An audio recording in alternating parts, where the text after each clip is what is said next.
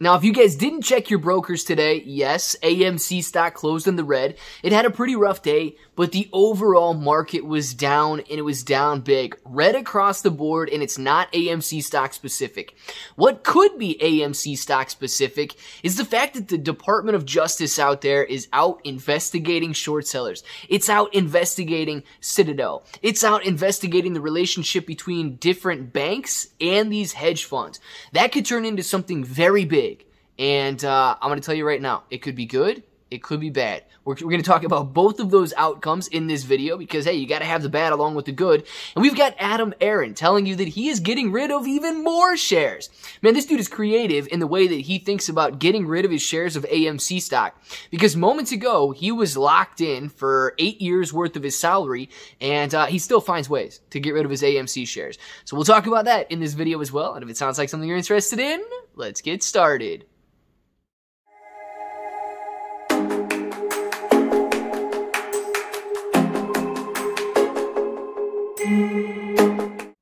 What's up, everybody? I'm Clay. I'm here to make 2022 the best year ever. If you haven't clicked that subscribe button, make sure to subscribe to the channel. Join us, become a bro. We are here every single day, and we are growing our portfolios together.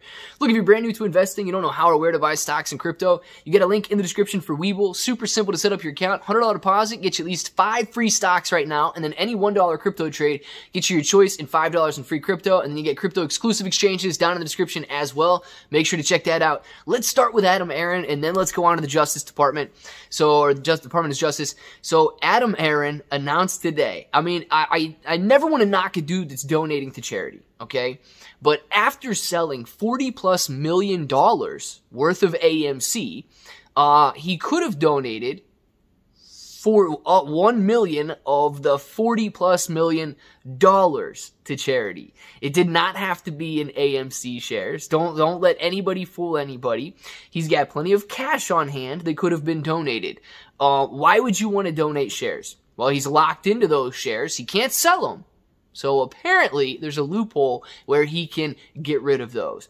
Tax write-off purposes, a nice $1 million tax write-off on that $40 million gain is going to do pretty well. And in no way, I don't want anybody to think that in any way I'm discouraging him from donating to charity or anything like that. I believe that that is admirable, honorable, and all of that. I just know that he could have done it with cash as opposed to the shares, right? So yeah, it's tough, man. It's tough. I've been critical of him getting rid of his shares for quite some time now. I do not think that he supports the short squeeze. I do not think that Adam Aaron is an ape. I think that he's a CEO. He is a very good CEO, but he is certainly not for AMC stock squeezing. Argue that all you want in the comments below. That's my opinion on it. So, good deal on that. He's donating those shares, not $1 million. It's the shares. I hope everybody's clear on that. So, he will have 50,000, roughly 50,000 less shares after he makes that donation. Now, moving on from that, we've got the Justice Department. Okay, a lot of people very excited about what this could bring. So, let's talk about a couple scenarios and how they could play out. Because, you know, some of the other YouTubers out there are really promoting this idea that this investigation is going to be here, it's going to be gone, and March 3rd, that's the day. If we don't squeeze by then, it's over with. I completely disagree with that. I do not think that if we don't squeeze by March 3rd, that it's done and over with. These short shares, they have to be covered, okay? They're not just going to disappear like some people tell you. They're not just going to, you know, not follow their obligations.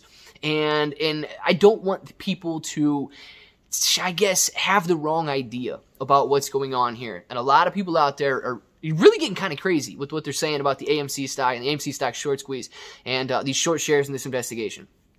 So let's go through a couple different scenarios. And just to keep it very simple, if the Department of Justice investigates all of the short sellers, if they investigate all of the banks, if they investigate AMC stock specifically, and they determine that there are no illegal naked shorts that are outstanding, does that change anything?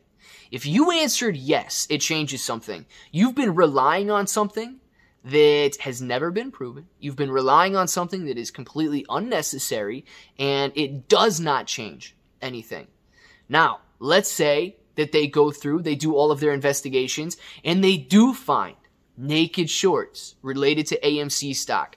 What are we looking at in that situation? Because that is it's a much it's a much more welcomed approach to what's going on here by the AMC stock community. In that event, AMC stock is likely going to be under investigation because what they're going to see is how many short shares actually exist. How many of these synthetic shares for AMC stock actually exist? How many? Who's responsible for these AMC stock naked shorts? Who and what accounts have naked? There's going to be so many questions that need answered, and this information coming to light is very, very likely to suspend trading on AMC. I believe this could be detrimental much before it could be beneficial to AMC stock. If AMC stock is suspended pending investigation, it's going to be suspended indefinitely pending the investigation. Now, will the stock price fall afterwards or will it rise afterwards? The investors in AMC stock, if their assets are frozen, would be extremely nervous and extremely likely to sell afterwards. I'm not creating FUD. I'm not creating any uncertainty or doubt. I am saying if AMC stock is frozen, people will be nervous. That is just human nature. Now, if AMC stock makes it through this investigation and it's found out that the hedge funds are responsible at market prices for these naked shorts that could have been created, that is going to be an amazing cherry on top. It's the ice cream on the cake. It's the icing on the cake situation where we have even more short shares that need to be covered than the 100+ million shorts that are currently being reported. That would be how we benefit from some sort of an investigation and some sort of a finding into naked shares. Now, I don't want anybody to put themselves into a corner and say, this is the only way that AMC stock squeezes. This is the only way that the AMC stock MOAS happens, is if they find these naked shares and if the hedge funds are held responsible. We do not need naked shares. We do not need Adam Aron to hold his shares. We do not need billions of synthetics.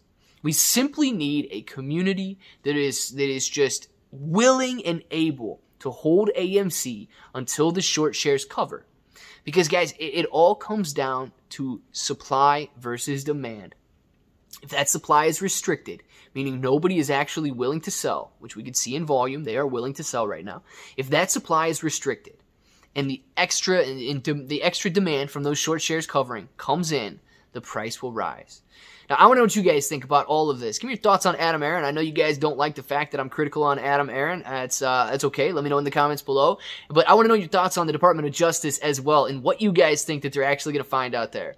If this button right here is still red, make sure to click it, subscribe to the channel, join us, become a bro. We are here every single day, and we are growing our portfolios together. ClayBro883 on Twitter and Instagram. We will BinanceGeminiCrypto.com in the description below. And until the next time, hope to each and every one of you have an awesome day.